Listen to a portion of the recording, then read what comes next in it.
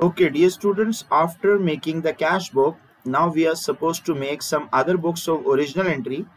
And in this exercise, we need to make a sales journal, a purchase journal, a return inward journal, as well as a return outward journal. A journal is also known as a day book. Now, in sales journal, we always record all of the sales that are made on credit. Okay, in a purchase journal we record the purchases that are made on credit. Whenever we buy goods on credit, stock, goods or inventory, we used to record in a purchase journal, and whenever we sell goods on credit, we used to record it in a sales journal.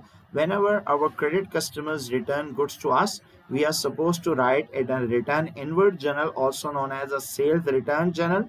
And whenever we are returning goods to a supplier, we are going to write in a return outward journal. So these are the basic formats for a purchase and sales and return inward and outward journal respectively.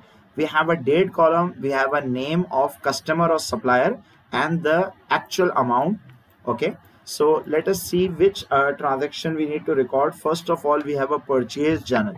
Now you must remember one thing: if we are buying something like property or furniture or building, these are not supposed to be written in a purchase journal.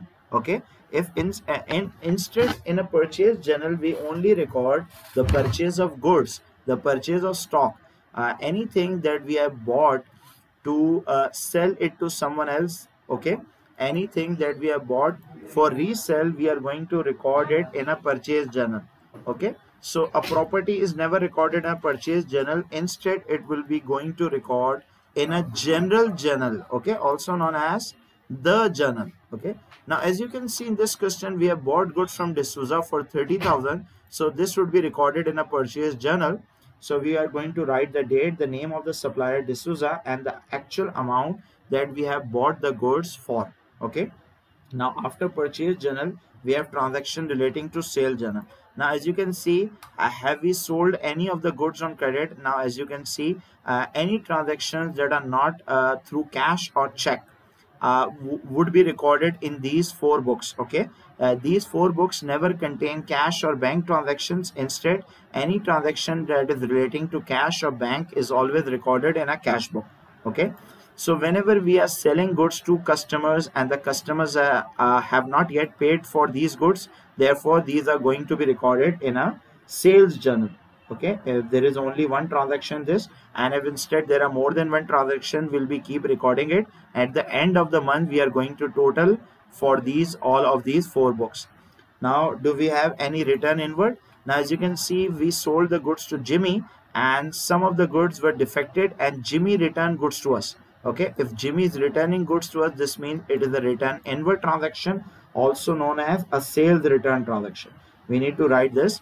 And one more thing, my dear students, you must remember that whenever we are selling or buying goods, we are always going to deduct trade discount from this. Okay, a trade discount is always being deducted from sales during credit sales or credit purchase, or maybe return inward or return outward. So if instead there was a 10% maybe trade discount, so we need to deduct 10% from all of these figures. Okay, now if there is any return outward as well, yes, as you can see, we have returned goods to one of our suppliers, D'Souza, worth 5,000. So we need to write in this return outward journal, also known as purchase return journal. So these are four books of original entry.